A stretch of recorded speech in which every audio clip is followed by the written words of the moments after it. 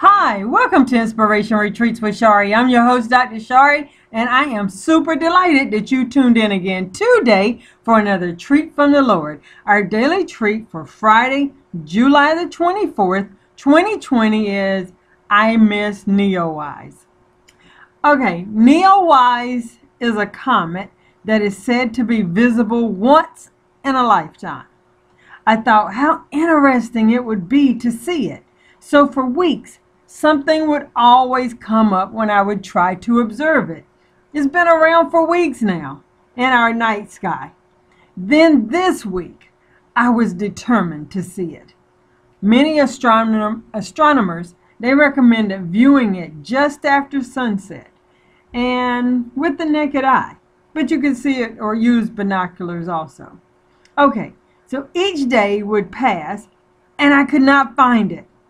So July 23rd was marked as the very best day to view the comet from Earth. My last opportunity. It was here. I was making preparations all day long to go outside to watch for the comet. You will never believe what happened next. Yep, a torrential downpour of rain that lasted for 2 hours or more. The storm lasted for well beyond the viewing time frame, so it didn't happen. This was stunning because the storm was not in the forecast, nor did any of my alerts to let me know about rain or storms coming did not sound off.